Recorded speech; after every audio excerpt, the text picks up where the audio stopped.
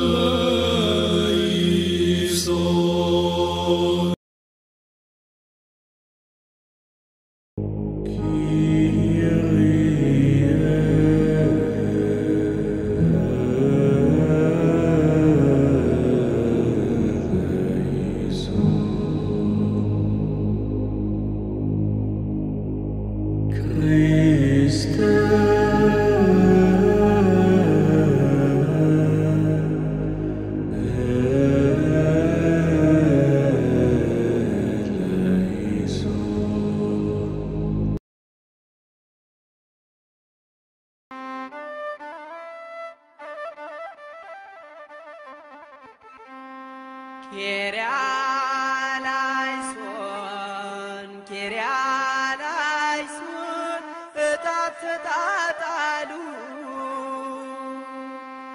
Kyrie Eleison, Kyrie Eleison, ልብሱን ተካፈሉ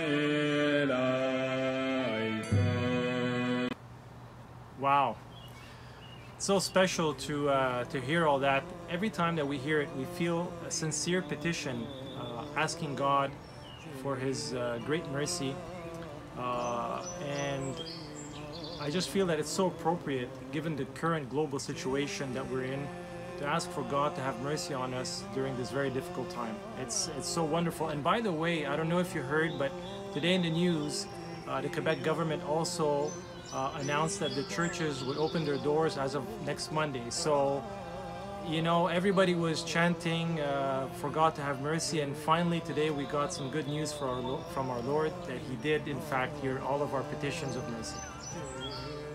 Exactly, Sharif. God is merciful and is full of love.